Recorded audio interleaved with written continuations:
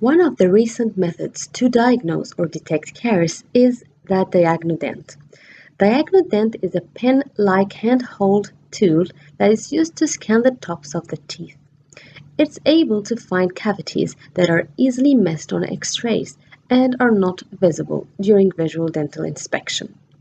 Diagnodent uses advanced laser technology to measure the density of the tooth enamel by sending a safe and painless laser beam into the tooth to measure the internal fluorescence. This laser operates at a specific wavelength, and it has two-way optics to quantify the amount of light reflected back out of the tooth. Number 9. Electrical conductance. It measures the difference of electrical conductivity between sound and carious tooth structure.